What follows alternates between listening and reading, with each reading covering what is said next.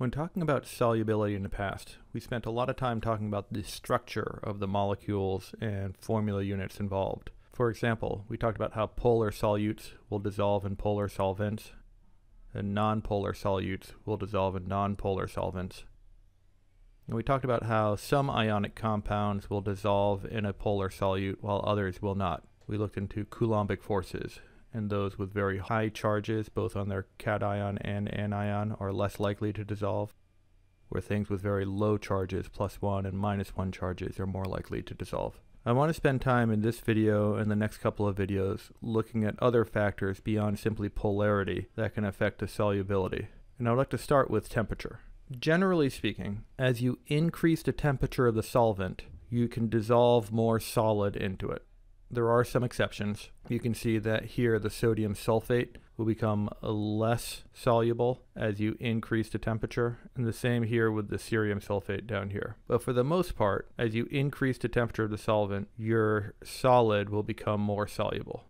Any of you that have made rock candy before know that in warm water you can dissolve a ridiculous amount of sugar. So for example, this curve ends at just over 60 degrees, maybe 65 degrees, and it's saying that you can dissolve 300 grams of sugar in 100 grams of water, which leads to a little bit more vocab here. We can talk about when a solution is saturated, and we can talk about when a solution is unsaturated.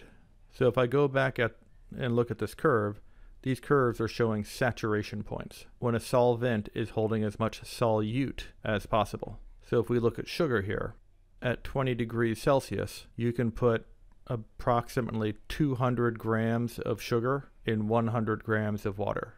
That's where it gets saturated. If you don't put as much sugar, say you only put 100 grams of sugar in, well then there's more room for sugar to dissolve. And so you can add more and more sugar until you get to this saturation point. But if you try to add more sugar, then you'll go beyond the saturation point. For those of you that like to put sugar in your cereal, you'll know this, because if you put too much sugar in your cereal, at the bottom of your bowl is undissolved sugar, because you saturated the milk in your cereal with sugar, and you put in more than it could dissolve, and so you have these sugar crystals on the bottom of your bowl. The same thing happens to your friends who drink coffee but don't like coffee. They put so much sugar in their coffee that when they get to the bottom of the cup, they just have a mound of sugar that's undissolved in the bottom of their cup. It is possible to supersaturate a solution. This is a similar phenomenon to superheating or supercooling a liquid. If you warm up a solvent and carefully add more and more solute, you can actually, and I'm going to kind of put vocal quotes around this, but you can actually kind of trick the solvent into holding more solute than you would otherwise expect looking at a solubility curve like this. The problem is that these solutions that are supersaturated are super unstable. All they need is a little bit of a shake or like a seed crystal that serve as a nucleation site, and then the supersaturated solute will simply recrystallize very rapidly until you get back down to the regular saturation point. I want to finish off this look at temperature as a means of affecting solubility by discussing gases. In the previous curve, you saw that as you increase the temperature, you generally increase the solubility of a solid. The opposite is true for a gas. As you increase the temperature, you actually decrease the solubility of a gas. The gas particles will move more and more and more at higher temperatures, and they're more likely to leave the solution than they are in cold solvents.